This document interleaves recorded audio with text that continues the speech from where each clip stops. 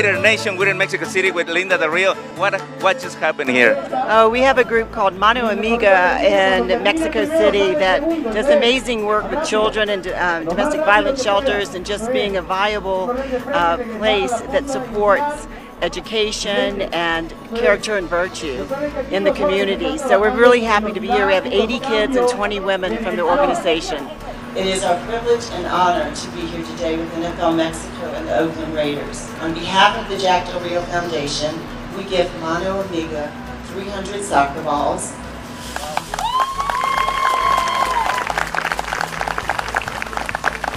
Evangela Mourn.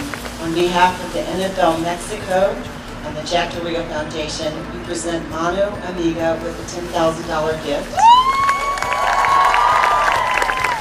What inspired you to come and reach out to the community, and in special for these kids?